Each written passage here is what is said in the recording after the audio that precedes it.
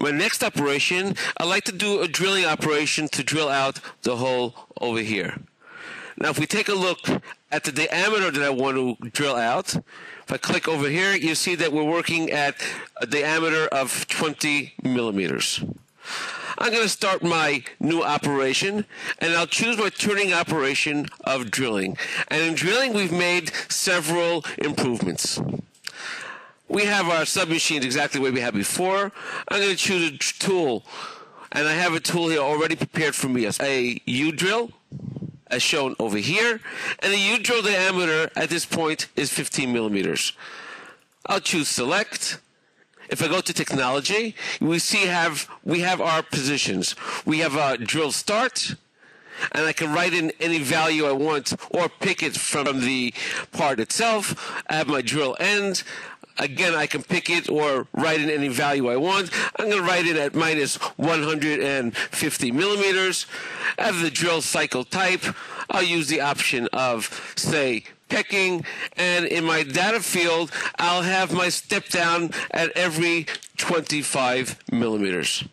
Now let's leave it exactly the way it is.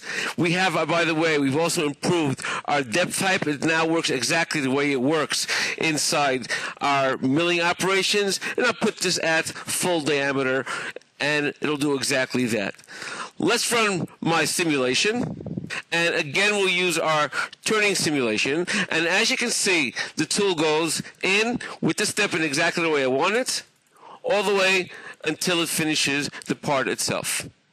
Now, as we said before, our diameter is 20 millimeters, not 15 millimeters like the tool itself. But this is a U-drill, and a U-drill can also work off-center as well.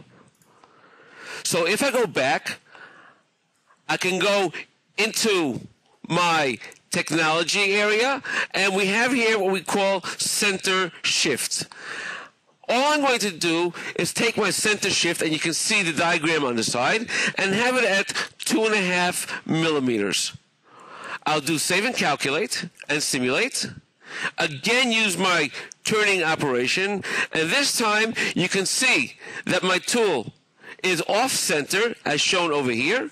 By that, I will get the end result of a bigger hole than what I had before. You can see that the diameter over here is 15, but the diameter on the part itself is bigger than the diameter of the tool, giving us a 20 millimeter diameter hole, exactly the way we need it.